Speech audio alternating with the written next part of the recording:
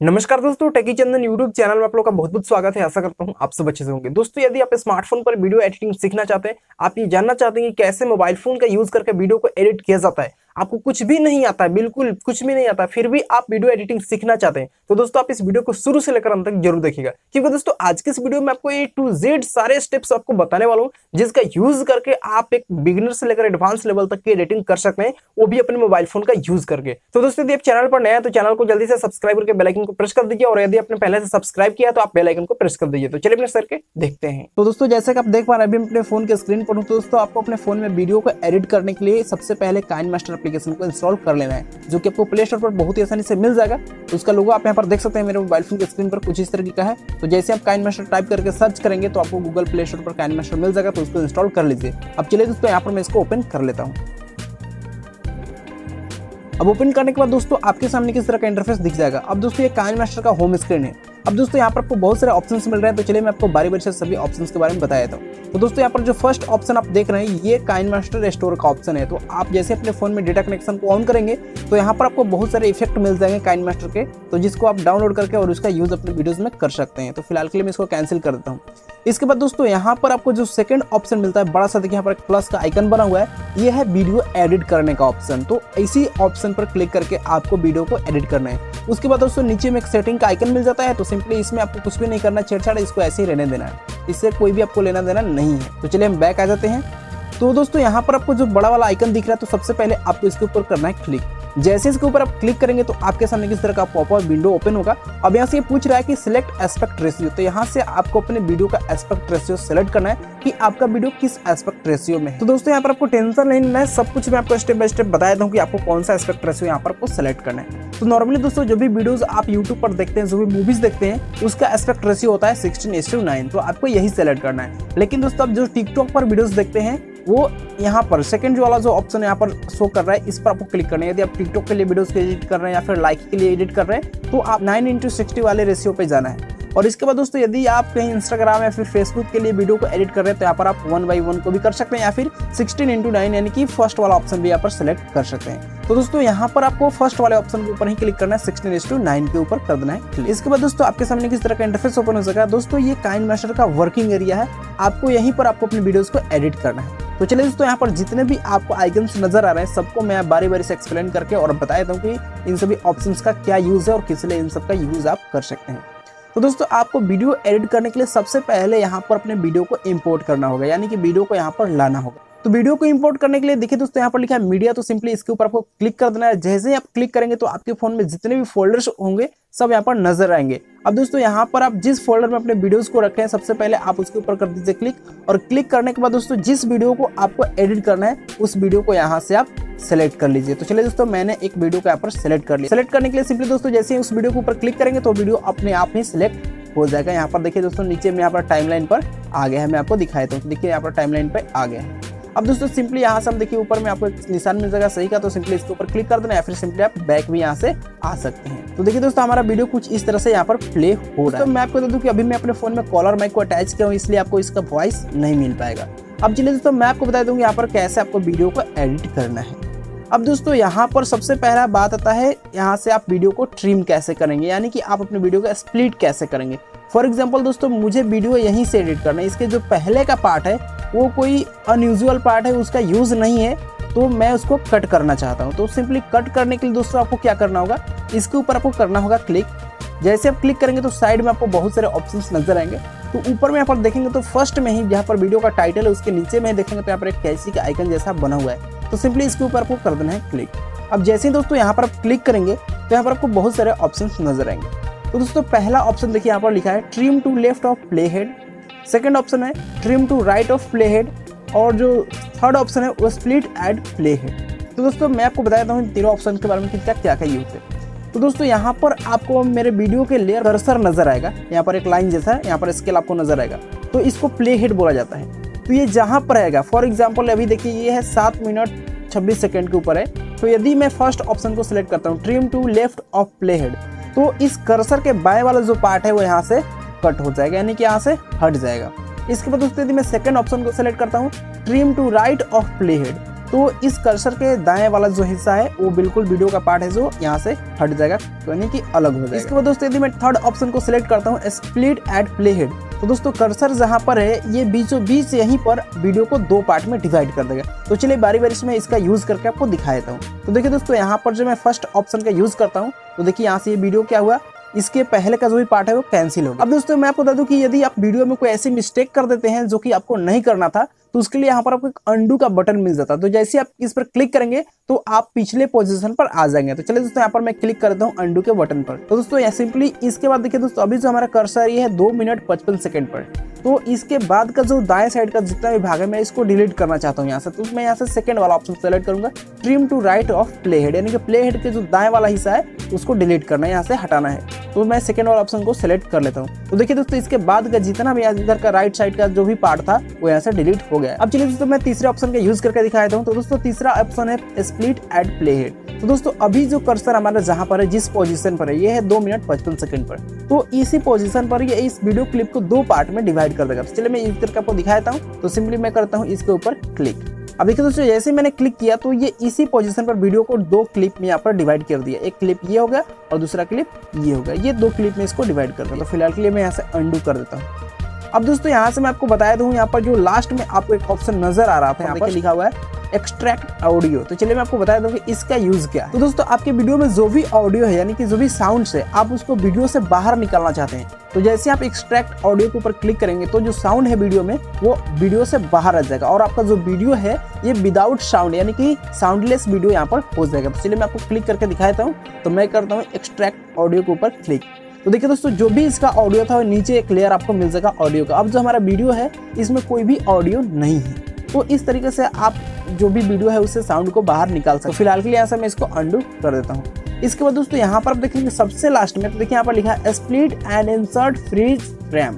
तो चलिए मैं आपको बता देता हूँ कि इसका क्या यूज है। तो मैं इस पर कर देता हूँ क्लिक। अब देखिए दोस्तों जैसे मैंने क्लिक किया तो यहाँ स्क्रीन को कैप्चर कर रहा है और कैप्चर करके जहां पर मेरा कर्सर था वहां पर एक इमेज उसका लगा। अब चलिए दोस्तों इसको थोड़ा सा डिटेल में मैं आपको बताया दूं। तो फॉर एग्जांपल दोस्तों यहाँ से मैं इमेज को रखता हूँ 2 मिनट 48 सेकंड के ऊपर।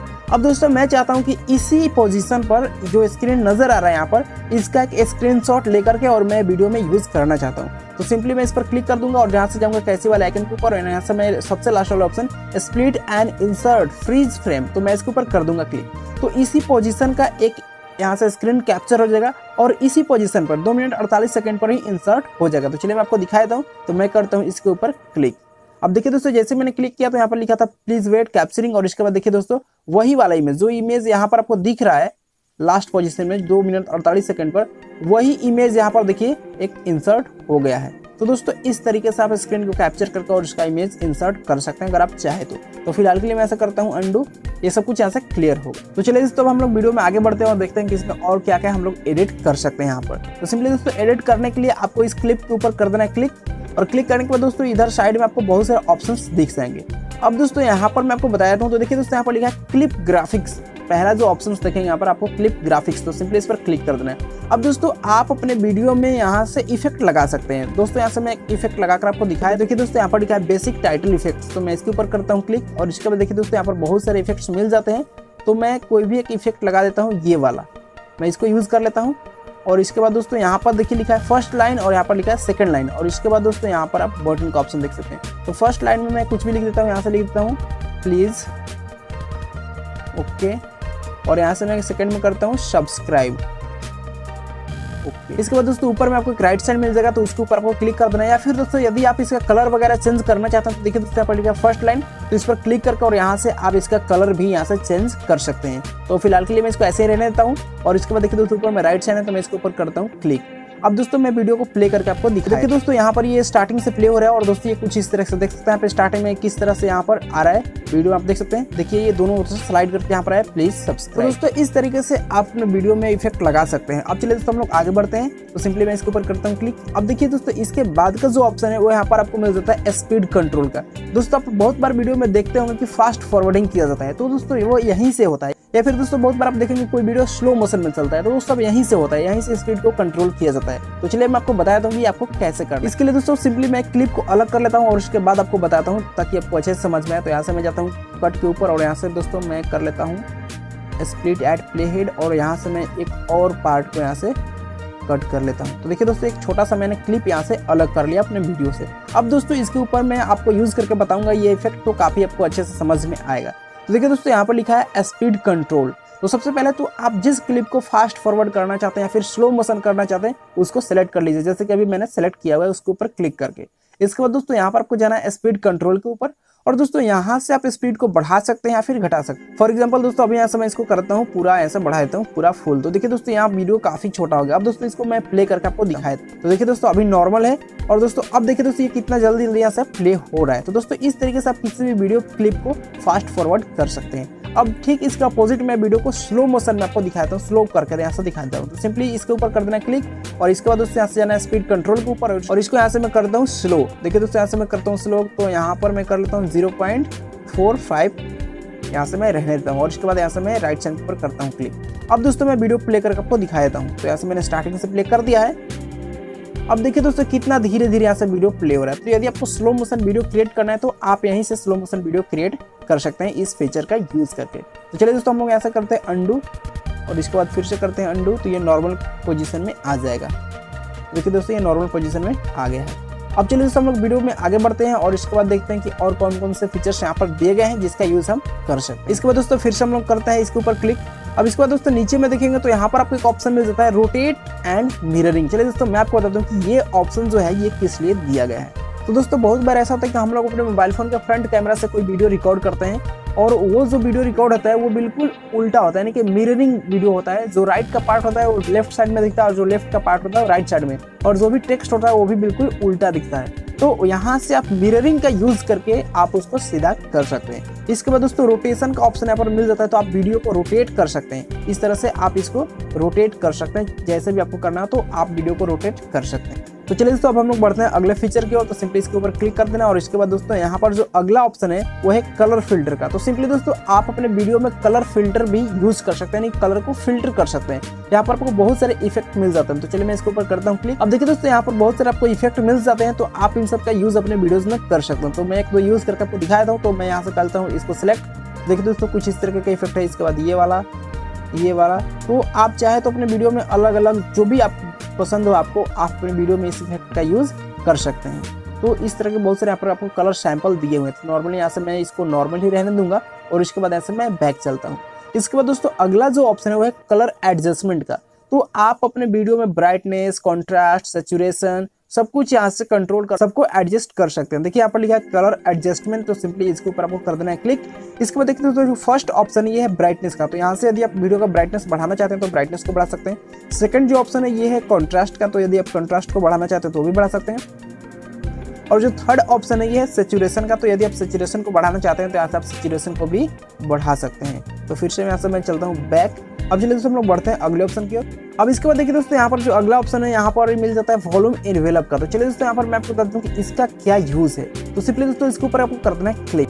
तो दोस्तों आपने बहुत सारे वीडियोस में देखा होगा कि स्टार्टिंग में वीडियो का जो साउंड होता है वो स्लोली होता है, लेकिन कुछ टाइम बाद उसका साउंड बढ़ जाता है। या फिर दोस्तों आप देखेंगे स्टार्टिंग में उसका साउंड काफी ज्यादा होता है और वीडियो के कुछ टाइम बाद देखेंगे वीडियो में तो उसका साउंड स्लो हो जाता है। तो ये कैसे होता है? तो दोस्तों ये वॉल्यूम इनवेलप के ऑप्शन से ही होता है। तो चाहे तो आप भी अपने वीडियो में इस तरह के इफेक्ट डाल सकते हैं। अब दोस्तों यहाँ पर यूज करके मैं आपको दिखाया था। तो इसके लिए दोस्तों सिंपली मैं कर्सर को लेकर जाता हूँ यहाँ पर स्टार्टिंग में, प्ले हेड को देखिए मैं स्टार्टिंग में लेकर आ गया हूँ इस क्लिप के। और इसके बाद दोस्तों यहाँ पर देखेंगे तो आपको प्लस का आइकन मिल जाएगा। तो सिंपली आपको इसके ऊपर कर देना है क्लिक। क्लिक करने के बाद दोस्तों आप जहाँ तक वीडियो के वॉल्यूम को स्लोली रखना चाहते हैं तो वहाँ तक आप कर्सर को लेकर जाना है और इसके बाद दोस्तों फिर से आपको कर देना है प्लस के आइकन के ऊपर क्लिक। अब सिंपली दोस्तों आपको क्या करना है कि आपको अब कर्सर इन दोनों के बीच में रखना है और आपका जो यहाँ पर वॉल्यूम का यहाँ पर परसेंटेज दिखेगा 100%। तो यदि आप कम करना चाहते हैं तो यहाँ से आप इसको कम कर दीजिए। तो देखिए दोस्तों ये बीच में यहाँ से कम हो गया। अब दोस्तों यदि आप प्ले करते हैं वीडियो को, चलिए मैं आपको प्ले करके यहाँ से दिखा देता हूँ। देखिए स्टार्टिंग में दोस्तों इसका साउंड ज़्यादा रहेगा, फिर बीच में कम हो गया और इसके बाद फिर से यहाँ से ज़्यादा हो जाएगा। तो दोस्तों इस तरीके से आप ये इफेक्ट डाल सकते हैं। तो फिलहाल के लिए दोस्तों मैं इसे अंडू कर देता हूँ, इसको ये इफेक्ट नहीं चाहिए। अब चलिए दोस्तों हम लोग बढ़ते हैं अगले फीचर की ओर। तो दोस्तों अगला जो हमारा फीचर है ये है ऑडियो फिल्टर का। तो इसके ऊपर क्लिक करता हूँ मैं। अब दोस्तों यहाँ से आपको बहुत सारे ऑडियो के सैंपल मिल जाते हैं।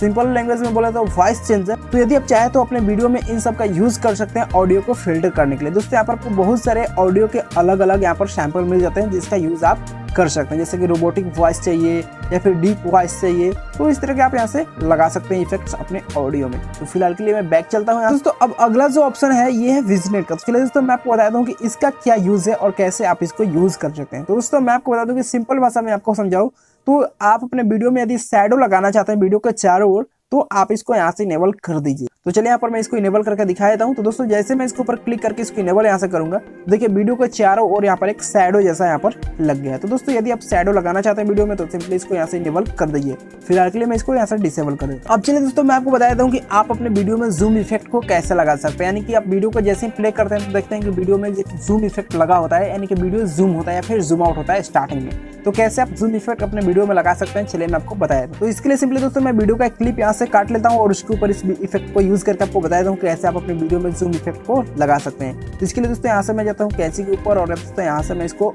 कट कर लेता हूँ एक छोटा सा क्लिप इसके बीच से।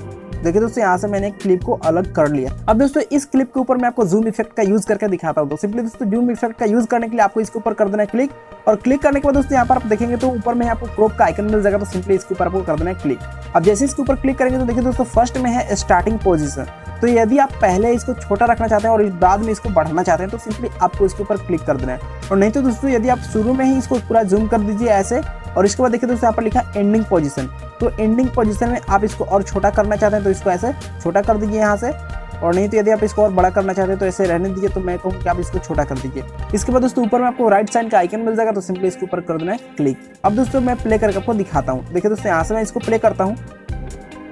अब देखिए दोस्तों ये स्टार्टिंग से कुछ इस तरीके से जूम हो रहा है। तो इस तरीके से आप अपने वीडियो में जूम इफेक्ट को यूज कर सकते हैं, जूम इफेक्ट को लगा सकते हैं। अब दोस्तों यदि आपको वीडियो का साउंड को इंक्रीज करना हो, यानी कि जो भी आप वीडियो रिकॉर्ड किए हैं उसका वॉल्यूम जो है वो बहुत कम है, आप उसको बढ़ाना चाहते हैं, तो दोस्तों वीडियो के वॉल्यूम को इंक्रीज करने के लिए सबसे पहले वीडियो के लेयर पर क्लिक कर दें और दोस्तों यहाँ पर देखेंगे तो एक स्पीकर का आइकन आपको मिल जाएगा। तो इसके ऊपर आपको कर देना है क्लिक। अब दोस्तों यहाँ से आपको क्या करना है कि देखिए यहाँ पर 100% अभी वॉल्यूम है, तो इसको आप बढ़ा करके 200% तक कर सकते हैं, या फिर आप नॉर्मली यहाँ से जितना आपको करना है आप अपने अकॉर्डिंग यहाँ से उसको इंक्रीज कर सकते हैं। इसके बाद दोस्तों यहाँ पर आपको कंप्रेसर का भी ऑप्शन मिल जाता है, यानी कि जब भी आप ईयरफोन लगा करके बहुत सारे सॉन्ग्स को सुनते हैं देखते हैं कि कभी कभी जो सॉन्ग का वॉल्यूम होता है किसी एक साइड ही आता है, या तो लेफ्ट साइड या फिर तो राइट साइड। तो यदि आप चाहते हैं कि आपके वीडियो का जो वॉल्यूम है वो किसी एक साइड ही सुनाई दे, यानी कि ईयरफोन यूज करने पर केवल लेफ्ट साइड सुनाई दे या फिर केवल राइट साइड सुनाई दे, तो भी आप यहाँ से कर सकते हैं। तो सिंपली दोस्तों इसके लिए यहाँ से आप कंप्रेसर को ऐसे इनेबल कर देना, और इनेबल करने के बाद दोस्तों यहाँ से देखिए लेफ्ट लिखा हुआ है। तो यदि आप लेफ्ट रखना चाहते हैं तो सिंपली दोनों को लेफ्ट रखना है, और यदि आप राइट साइड में रखना चाहते हैं साउंड को तो दोनों को यहाँ से राइट साइड कर देना है। लेकिन दोस्तों यदि आप नॉर्मली दोनों साइड रखना चाहते हैं तो यहाँ से आपको लेफ्ट भी रखना है और राइट भी, इसको ऐसे करके और कंप्रेसर को यहाँ से डिसेबल रखना है। तो दोस्तों इस तरीके से आप इस इफेक्ट को अपने वीडियो में चाहे तो यूज कर सकते हैं। अब चलिए दोस्तों हम लोग चलते हैं बैक। अब दोस्तों आपको अपने किसी भी वीडियो का पोजीशन का स्क्रीनशॉट लेना। फॉर एग्जांपल देखिए दोस्तों यहाँ पर 5 मिनट 18 सेकेंड पर जो वीडियो का स्क्रीन दिख रहा है, मैं इसका स्क्रीनशॉट लेना चाहता हूँ वीडियो थंबनेल बनाने के लिए या फिर किसी और पर्पस के लिए मैं इसका स्क्रीनशॉट लेना चाहता हूँ। तो उसके लिए सिंपली दोस्तों वीडियो के इस लेयर पर कर देना है आपको क्लिक। अब दोस्तों वीडियो के लेफ्ट साइड देखेंगे तो यहाँ पर जो अंडू और रीडू का ऑप्शन है उसके जस्ट नीचे में आपको यहाँ पर आप कैप्चर का ऑप्शन मिल जाएगा। तो जैसे आप इस पर क्लिक करेंगे तो आपके सामने यहाँ पर बहुत सारे ऑप्शन होंगे। अब देखिए दोस्तों यहाँ पर पहला जो ऑप्शन है वो है capture and save frame at play head. अब इसके बाद दोस्तों सेकंड जो ऑप्शन है capture frame and insert to left of clip. इसके बाद दोस्तों यहाँ पर जो थर्ड ऑप्शन है capture frame and insert to right of clip. इसके बाद दोस्तों यहाँ पर capture frame and add edge layer. तो दोस्तों मैं आपको बता दूं कि यदि आप अपने फोन में सेव करना चाहते हैं तो इसके लिए सिंपली दोस्तों यहाँ पर फर्स्ट ऑप्शन को सेलेक्ट करना है। लेकिन दोस्तों यदि आप इस इमेज को, यहाँ से इमेज कैप्चर होगा, इसको आप इस क्लिप के, जो क्लिप अभी सिलेक्टेड है, इस क्लिप के लेफ्ट साइड में यूज करना चाहते हैं तो इसके लिए आपको सेकंड ऑप्शन को चूज करना होगा। यदि आप इस क्लिप के राइट साइड में इस इमेज को यूज करना चाहते हैं तो इसके लिए आपको थर्ड ऑप्शन को सिलेक्ट करना होगा। और यदि आप इसको एज अ लेयर यूज करना चाहते हैं, यानी कि इस वीडियो को नीचे में यूज करना चाहते हैं, तो आपको यहाँ पर फोर्थ ऑप्शन को सिलेक्ट करना होगा। तो सिंपली दोस्तों मैं इसको अपने फोन में सेव करना चाहता हूँ थंबनेल बनाने के लिए, तो यहाँ से मैं फर्स्ट ऑप्शन को यहाँ से कर लूंगा सिलेक्ट। दोस्तों ये फोन में सेव हो जाएगा। अब चलिए दोस्तों यहाँ से हम लोग चलते हैं बैक। अब दोस्तों मैं आपको बता देता हूँ कि आप वीडियो में कैसे लेयर को ऐड कर सकते हैं, जैसे कि फोटो का लेयर हो गया, वीडियो का लेयर हुआ, टेक्स्ट का लेयर हुआ, तो कैसे आप उन सभी लेयर्स को लगा सकते हैं और कैसे अलग अलग इफेक्ट यहाँ पर लगा सकते हैं। तो सिंपली दोस्तों यहाँ से हम लोग बैक चलते हैं। अब देखिए दोस्तों मीडिया के जस्ट बगल में आपको एक ऑप्शन मिल जाता है लेयर का। दोस्तों जैसे आप लेयर के ऊपर क्लिक करेंगे तो यहाँ पर आपको बहुत सारे ऑप्शन मिल जाएंगे। अब दोस्तों पहला जो यहाँ पर ऑप्शन है वह मीडिया का, दूसरा इफेक्ट, तीसरा यहाँ पर ओवरले, चौथा टेक्स्ट और पांचवा यहाँ पर हैंड राइटिंग का। दोस्तों मैं आपको बता दूं कि मीडिया के ऊपर क्लिक करके आप अपने वीडियो के ऊपर कोई फोटो लगाना चाहते हैं, कोई वीडियो लगाना चाहते हैं तो आप उसको लगा सकते हैं। इसके बाद दोस्तों आप अपने वीडियो पर इफेक्ट को यहाँ से ऐड कर सकते हैं। इसके बाद दोस्तों यहाँ पर ओवरले है तो इसमें जाकर के आप बहुत सारे स्टिकर्स मिल जाएंगे जिसका यूज कर सकते हैं।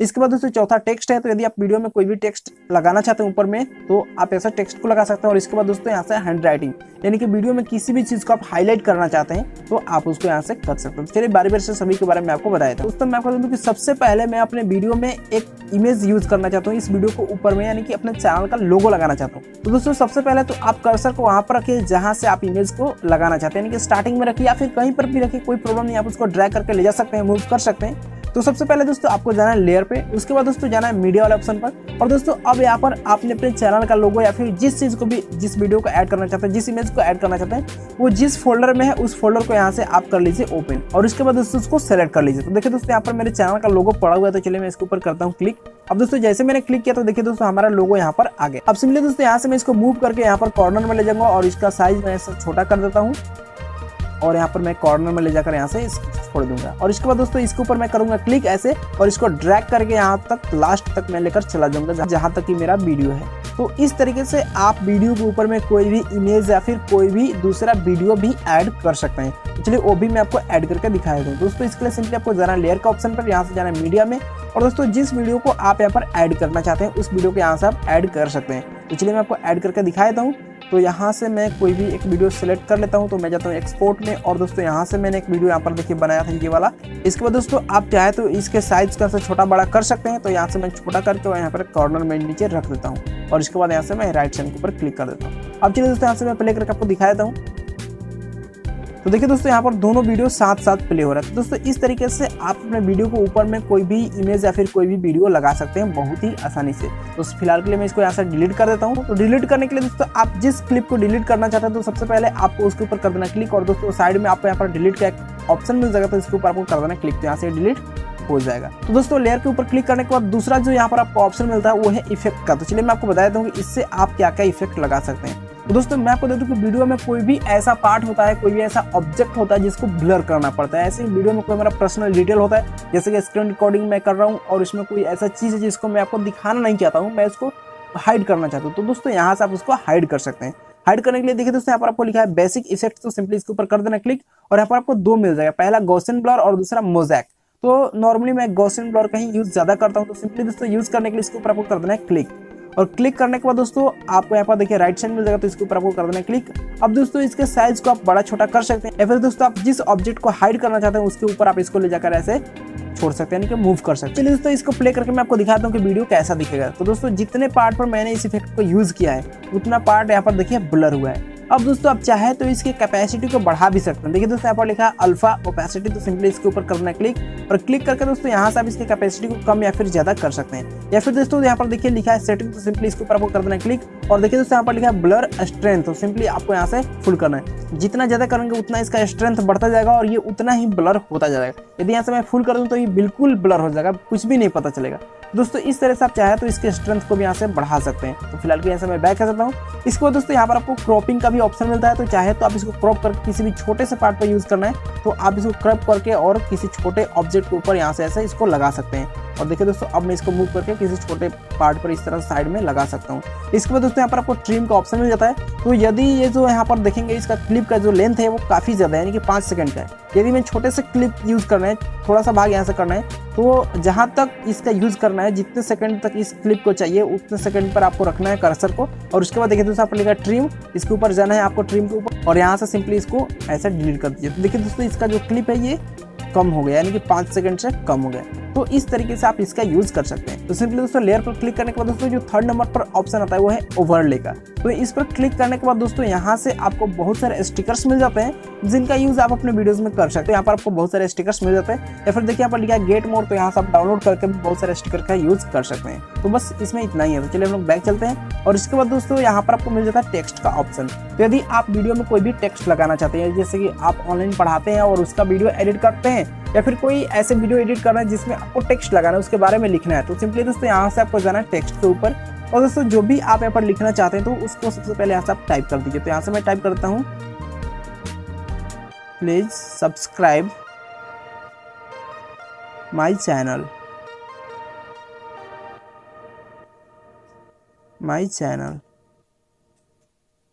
और यहाँ से मैं इसको करता हूँ ओके। अब दोस्तों ओके करने के बाद दोस्तों हमारा टेक्स्ट कुछ इस तरीके से आ गया। तो चाहे तो आप इसको ऐसा बड़ा छोटा कर सकते हैं। इसके बाद दोस्तों यदि आप फॉन्ट को चेंज करना चाहते हैं तो देखिए दोस्तों यहाँ पर आपको एक फॉन्ट का आइकन मिल जाएगा। तो इसके ऊपर आपको कर देना क्लिक और यहाँ से आप अलग अलग फॉन्ट को सेलेक्ट कर सकते हैं। बहुत सारे फॉन्ट यहाँ पर आपको मिल जाते हैं। फॉन्ट के साथ साथ दोस्तों इसका कलर भी आप चेंज कर सकते हैं। कलर चेंज करने के लिए देखिए दोस्तों यहाँ पर कलर का ऑप्शन मिल जाएगा। तो यहाँ से आप इस कलर के ऊपर कर दीजिए क्लिक और यहाँ से आप इसके कलर को भी चेंज कर सकते हैं। जो भी आपको कलर चाहिए उस कलर को आप यहाँ से सेलेक्ट कर लीजिए और उसके बाद यहाँ से क्लिक कर दीजिए। अब दोस्तों यहाँ पर आपको 3 प्रकार के एनिमेशन मिल जाते हैं। पहला इन एनिमेशन, सेकेंड ओवरऑल एनिमेशन और यहाँ पर जो तीसरा है वो है आउट एनिमेशन। तो दोस्तों मैं आपको बता दूं कि इन एनिमेशन है जो कि स्टार्टिंग में यूज होता है और ओवरऑल एनिमेशन है जो कि पूरे क्लिप पर यूज होता है और जो आउट एनिमेशन है ये वीडियो के जो क्लिप है उसके अंत में यूज होता है। चलिए यहाँ पर यूज करके मैं दिखा देता हूँ। तो मैं इन एनिमेशन में यहाँ से मैं फेड को इस तरह से पॉपअप देखेंगे तो कुछ इस तरीके से होगा। स्लाइड राइट है, स्लाइड राइट, इसके बाद स्लाइड लेफ्ट। तो इस तरीके से बहुत सारे आपको इफेक्ट यहाँ से मिल जाते हैं। स्लाइड डाउन बहुत सारे हैं, ड्रॉप। तो मैं इसको सेलेक्ट करता हूँ। देखिए यहाँ पर स्केल अप है तो मैं इसको यहाँ से सेलेक्ट कर लेता हूँ। आप इसका टाइमिंग चेंज भी कर सकते हैं, कम में फिर ज़्यादा करना है तो यहाँ से आप इसको चेंज भी कर सकते हैं। तो फिलहाल के लिए मैं इसको इतना ही रखता हूँ और मैं यहाँ से करता हूँ राइट साइड के ऊपर क्लिक। अब दोस्तों मैं यहाँ से आपको प्ले करके दिखा देता हूँ। तो देखिए दोस्तों ये इफेक्ट है जो केवल स्टार्टिंग में, क्योंकि दोस्तों मैंने इन एनिमेशन का यूज़ किया है। इसके लास्ट में आप देखेंगे तो यहाँ पर आपको कोई भी इफेक्ट नहीं मिलेगा, तो बस केवल स्टार्टिंग में ही मिलेगा। अब दोस्तों यदि आप इसके लास्ट में भी इफेक्ट लगाना चाहते हैं तो यहाँ पर आपको जाना होगा आउट एनिमेशन में और यहाँ से आपको सिलेक्ट करना होगा कि आप कैसा यहाँ से लगाना चाहते हैं। तो यहाँ से मैं स्केल डाउन का यहाँ से ऑप्शन चूज कर लेता हूँ और इसका भी मैं यहाँ से टाइमिंग रखता हूँ 0.5 सेकेंड। अब दोस्तों यहाँ से मैं आपको प्ले करके दिखा देता हूँ।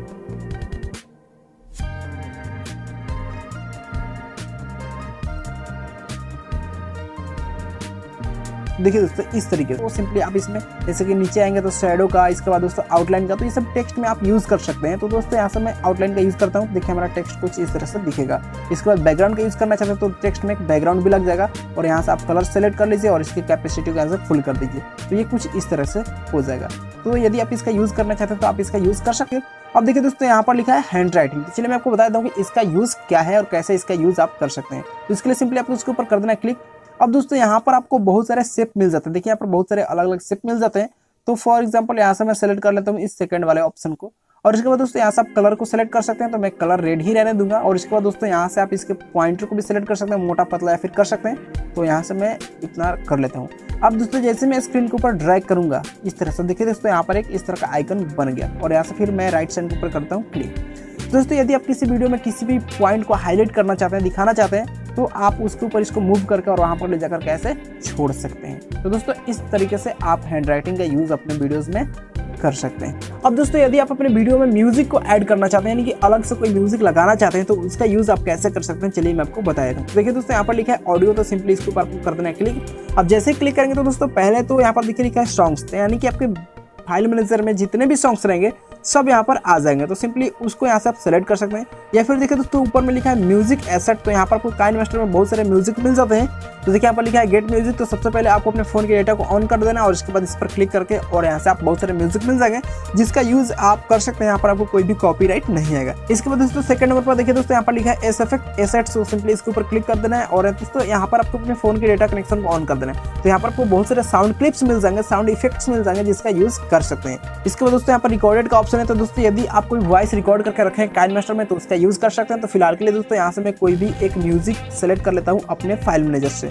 दोस्तों यहाँ पर मैं सॉन्ग्स के ऊपर नहीं क्लिक करूंगा, नीचे जाऊंगा फोल्डर और दोस्तों अपने फोन के एक फोल्डर को मैं चूज कर लूंगा जिस फोल्डर में मैंने उन सबको रखा हुआ है। तो यहाँ से मैं सेलेक्ट कर लेता हूँ इस म्यूजिक को। तो यहीं पर देखिए बहुत सारे मैंने यहाँ पर सॉन्ग्स को डाउनलोड करके रखा हुआ है, तो मैं इसको सेलेक्ट कर लेता हूँ। तो सेलेक्ट करने के लिए सिंपली दोस्तों इसके ऊपर क्लिक कर देना और यहाँ पर देखिए प्लस का आइकन मिल जाएगा, तो इसके ऊपर क्लिक कर देना है। तो ये आपके बैकग्राउंड में देखिए दोस्तों यहाँ पर आ गया। अब सिंपली इसके ऊपर क्लिक करके यहाँ से आप इसके साउंड को कम या फिर ज़्यादा कर सकते हैं, जितना पर भी आपको रखना होगा वहाँ से आप इसको रख सकते हैं। इसके बाद दोस्तों मैं आपको बता दूं कि जैसे कंपोजर लगाना हो या फिर दोस्तों यदि बैकग्राउंड म्यूजिक यूज करना चाहते हैं एज अ बैकग्राउंड म्यूजिक, तो देखिए यहाँ पर लिखा है बैकग्राउंड, तो इसके ऊपर आपको क्लिक कर देना है। तो ये आपके वीडियो के बैकग्राउंड में प्ले होगा।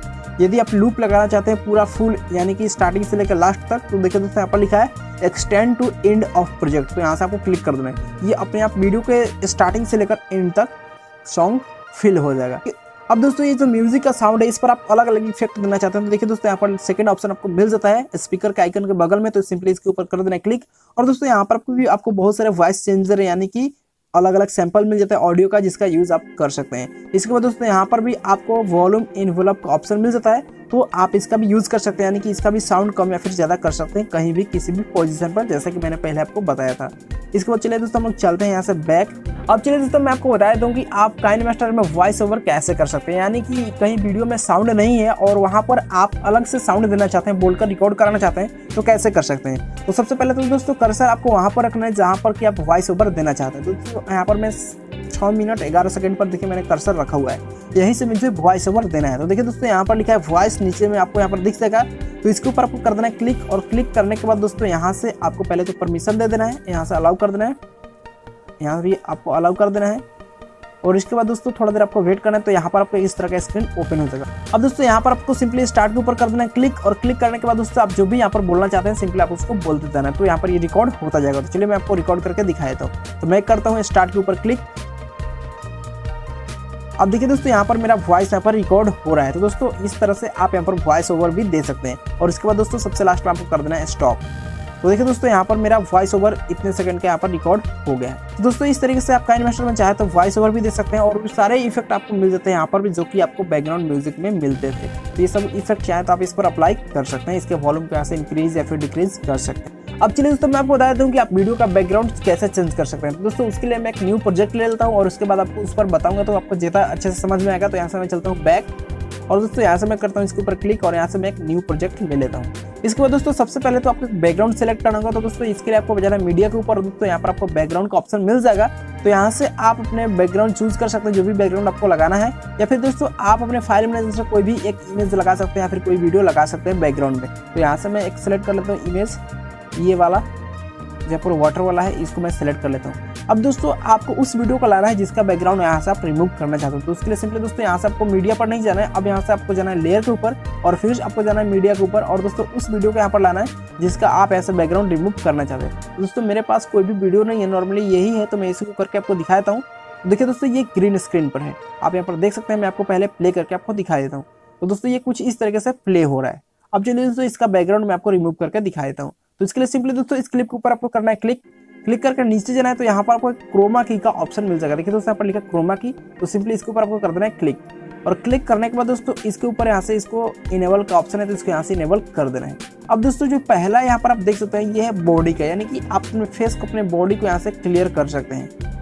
देखिए दोस्तों, और सेकंड ऑप्शन जो है ये है बैकग्राउंड का, तो यहाँ से आप बैकग्राउंड को भी क्लियर कर सकते हैं। अब दोस्तों यहाँ पर मैं आपको एक ट्रिक बता देता हूँ जिसका यूज करके आप बहुत ही आसानी से यहाँ से बैकग्राउंड को रिमूव कर सकते हैं। तो दोस्तों मैं आपको बता दूं कि जब भी आप बैकग्राउंड को रिमूव कर रहे हो तो जो आपका बॉडी हो, यानी कि जितने देर में आपका बॉडी हो, जितना देर में आपका फेस हो, उसको व्हाइट कर लेना, बिल्कुल व्हाइट। देखिए दोस्तों अभी जो जितने देर में मेरा ये शो होने वाला है ये बिल्कुल व्हाइट है। तो यदि मैं इसको यहाँ से कम करता हूँ तो देखिए दोस्तों ये थोड़ा सा डार्क हो गया। तो ऐसे आपको नहीं रखना है, पूरा इसको व्हाइट कर देना है और बैकग्राउंड को पूरा ब्लैक कर देना है। अभी दोस्तों यहाँ से मैं इसको कम करूंगा तो ब्लैक इतना नहीं होगा, लेकिन आपको यहाँ से पूरा फुल कर देना है, यानी कि ब्लैक कर देना है, डार्क ब्लैक। और इसके बाद दोस्तों यहाँ से आपको राइट साइड पर कर देना है क्लिक। अब दोस्तों यहाँ से मैं इसको प्ले करके दिखा देता हूँ। तो देखिए दोस्तों इसका बैकग्राउंड ऐसे रिमूव हो गया है। अब दोस्तों मैं आपको बता दूं कि यदि आप इसको बड़ा छोटा ऐसे करना चाहते हैं तो यहाँ से भी ऐसे बड़ा छोटा करके स्क्रीन में फिट कर सकते हैं, या फिर दोस्तों यहाँ पर आपको सेकंड ऑप्शन पर जाना है और देखिए दोस्तों यहाँ पर एक फिट टू स्क्रीन का ऑप्शन मिल जाता है, तो इसके ऊपर कर देना है क्लिक, तो ये ऑटोमेटिक ही फिट हो जाएगा। तो दोस्तों इस तरीके से आप बैकग्राउंड को भी यहाँ से चेंज कर सकते हैं। अब चलिए दोस्तों मैं आपको बताता हूँ कि कैसे आप यहाँ से वीडियो का एक्सपोर्ट कर सकते हैं, यानी कि वीडियो का रेंडर कैसे यहाँ से कर सकते हैं, यानी कि फाइल मैनेजर में सेव कैसे कर सकते हैं। तो दोस्तों वीडियो को सेव करने से पहले आपको एक सेटिंग करना होगा, छोटा सा सेटिंग। यदि आप नहीं करते हैं तो वीडियो का लास्ट में आपका जो वॉल्यूम है वो थोड़ा सा कम हो जाता है, यानी कि फेड आउट हो जाता है। तो उसके लिए दोस्तों यहाँ पर देखिए एक सेटिंग का आइकन बना हुआ है लेफ्ट साइड में, तो सिंपली इसके ऊपर आपको कर देना है क्लिक। और दोस्तों यहाँ पर आप नीचे देखेंगे तो यहाँ पर लिखा है ऑडियो फेड आउट, तो सिंपली इसको यहाँ से डिसेबल कर देना और उसके बाद राइट साइड के ऊपर क्लिक करना है। अब दोस्तों आप वीडियो को एक्सपोर्ट करेंगे तो लास्ट में आपका वॉइस जो है वो फेड आउट नहीं होगा, यानी कि जो साउंड है वीडियो का वो फेड आउट नहीं होगा। तो सिंपली दोस्तों वीडियो को एक्सपोर्ट करने के लिए देखिए यहाँ पर एक शेयर का आइकन बना हुआ है, तो सिंपली आपको इसके ऊपर कर देना है क्लिक। इसके बाद दोस्तों यहाँ से आपको वीडियो को रेजोल्यूशन को सिलेक्ट करना होगा। दोस्तों मैं आपको बता दूं कि यदि आप वीडियो को फुल एचडी में रखना चाहते हैं तो फुल एचडी, नहीं तो एचडी या फिर एसडी या फिर 360p, तो आप जिस रेजोल्यूशन में वीडियो को एक्सपोर्ट करना चाहते हैं उस रेजोल्यूशन को सिलेक्ट कर लीजिए। इसके बाद दोस्तों इसके बगल में आपको एक ऑप्शन मिल जाता है फ्रेम रेट का। तो दोस्तों यहाँ से आपको फ्रेम रेट में 30 ही रखना है यदि आप यूट्यूब के लिए वीडियोस रिकॉर्ड कर रहे हैं या फिर फेसबुक के लिए या फिर किसी अदर सोशल मीडिया के लिए, तो यहाँ से आप 30 FPS रखिए, काफी अच्छा रहेगा। इसके बाद दोस्तों यहाँ पर नीचे देखिए लिखा है बिट रेट, तो बिट रेट में दोस्तों आपको 10 Mbps या फिर 8 Mbps रखना है या फिर 10.56 रख सकते हैं, मतलब इतने पर वीडियो का क्वालिटी आपका काफी अच्छा रहेगा। और इसके बाद दोस्तों सबसे लास्ट में आपको एक्सपोर्ट का ऑप्शन मिल जाएगा, देखिए यहाँ पर लिखा है एक्सपोर्ट। तो सिंपली दोस्तों यहाँ से मैं करता हूँ एक्सपोर्ट के ऊपर क्लिक। जैसे एक्सपोर्ट के ऊपर क्लिक करेंगे तो यहाँ से आपका वीडियो एक्सपोर्ट होने लगेगा। तो फिलहाल के लिए मैं इसको कैंसिल कर देता हूँ। तो दोस्तों इस तरीके से आप अपने स्मार्टफोन पर वीडियो को एडिट कर सकते हैं। आशा करता हूँ मेरा वीडियो आपको पसंद आया होगा। तो दोस्तों ये मेरा वीडियो को कैसा लगा कमेंट करके जरूर बताइए। वीडियो अच्छा लगा तो वीडियो को लाइक कर दीजिए और मेरे चैनल को सब्सक्राइब करके बेल आइकन को प्रेस कर दीजिए। तो आज के इस वीडियो में इतना ही, मैं मिलता हूँ बहुत ही जल्दी कोई इंटरेस्टिंग वीडियो के साथ, तब तक के लिए धन्यवाद।